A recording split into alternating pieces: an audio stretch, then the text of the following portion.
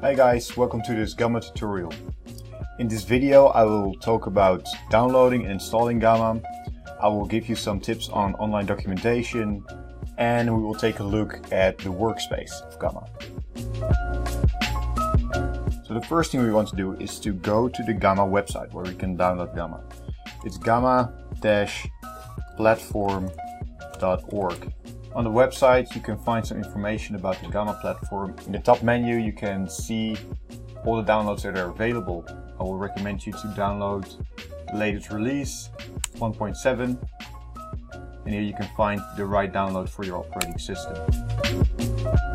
So in the meanwhile we can take a look at some online documentation that is available for GAMA users. I use this all the time because it's very helpful to have some documentation on what you can actually use in GAMA, because there are a lot of statements that you never used before, and this is the way to improve your GAMA skills. So the website that we want to go to is gamma-platform.github.io.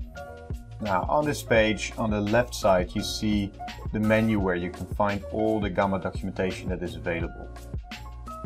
And the thing that I really recommend you to do if you're a new GAMA user is to do one of the tutorials that you can find right here. The predator-prey model is very helpful, and also the road traffic model is very helpful to understand what you can do with GAMA. So once your download is complete, you can click on the zip file.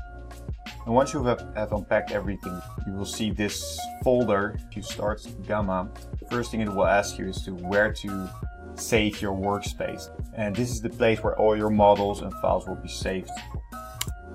So once GAMA is started, you will see this interface. It's called the modeling interface, and it has 4 windows, of which the top ones are the most important.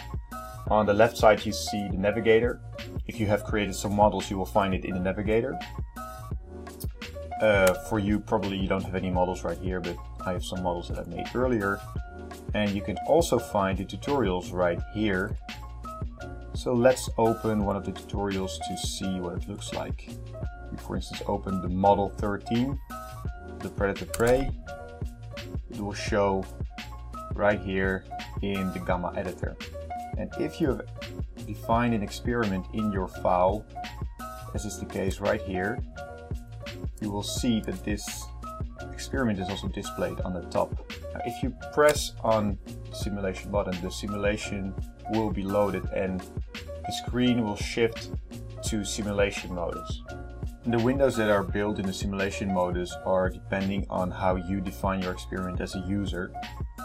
So this differs for the experiment that you define. You can run your experiment by clicking this play button. You can stop it at any time you like. You can also push this button to go 1 frame ahead in time, and you can go back to your modeling perspective by clicking on the button in the top left corner. So that was it for this video. We've talked about the installation of GAMA, we've looked at some online documentation, and we took a quick look at the modeling interface. If you want to know more about GAMA, go to our channel where you can find more GAMA tutorials. And I would recommend for new users of GAMA to take a look at the video where I explain how to structure your GAMA model. This is very helpful if you've never built a model before yourself. Thanks for watching.